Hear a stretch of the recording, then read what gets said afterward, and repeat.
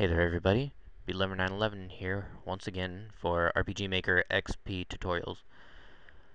So, now I'm going to finish up the first page of my event commands. First page, I'll do this last little section here. First thing on here is Change Windowskin. So by default, it's 001-blue01. I'll show you what that looks like.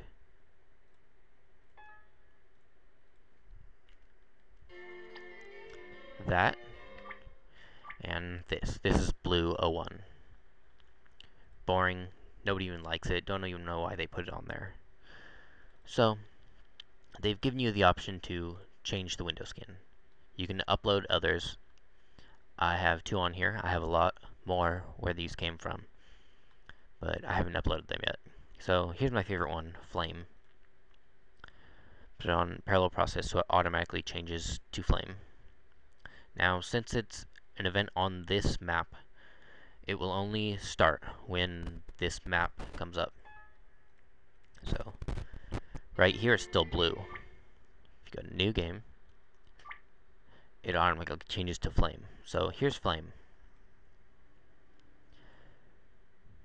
You can also change it by going to Database, Systems, Window Skin Graphics, and by default it's still on blue. So you can change it to Flame, and that will start off as Flame.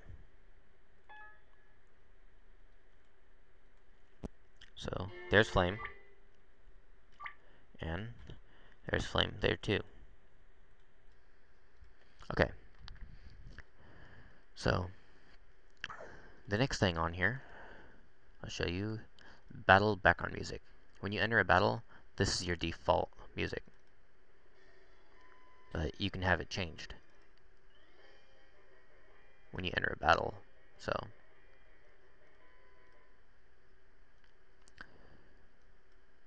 the next thing I'll show you is your battle end ME. I don't really know what ME stands for, so if anyone knows, please comment me.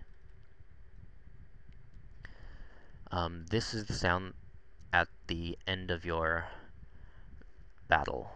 I won't show this to you because I'm not going to battle all the way through, because it bores me to tears. So the next thing I'll show you is changing your save access. You can disable it or re-enable it after disabling it. So if you disable it, I'll have to make this a parallel process, as well as this. So I'll show you. Save is in gray and can't be selected, so I can't save my game right now.